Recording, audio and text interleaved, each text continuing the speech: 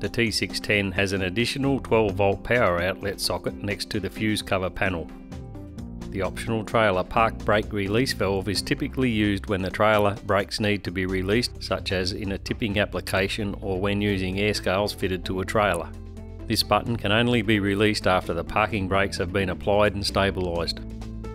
The yellow knob is for the truck's park brakes fitted to the rear wheels only. To apply the park brake, pull this yellow knob out. It automatically releases the red octagonal knob beside to apply the trailer park brakes as well. To release the truck parking brakes only, push the yellow knob in. To release the full combination of brakes, push in both knobs. There is another 12 volt outlet next to the red octagonal trailer air supply knob. The main interior light switch, the 2-stage engine brake switch,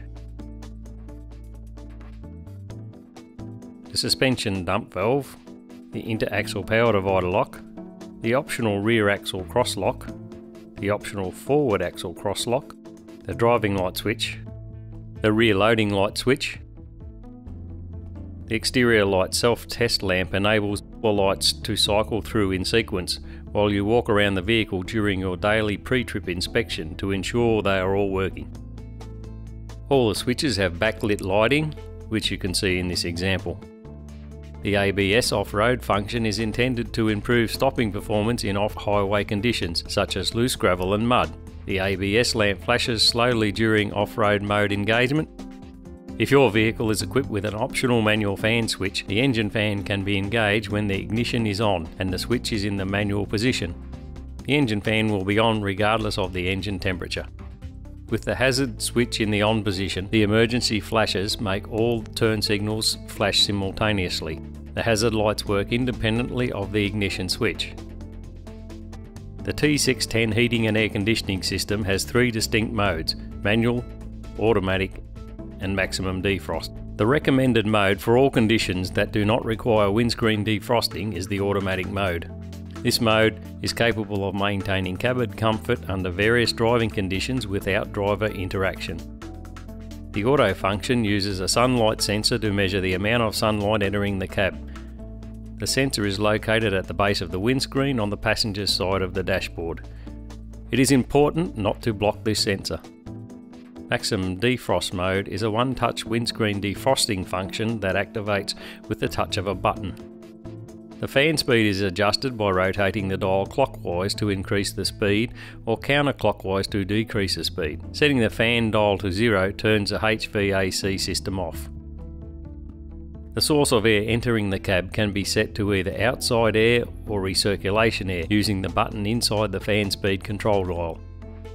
The cab temperature is set using the temperature control dial. The operating range is 16 to 28 degrees Celsius in 1 degree increments.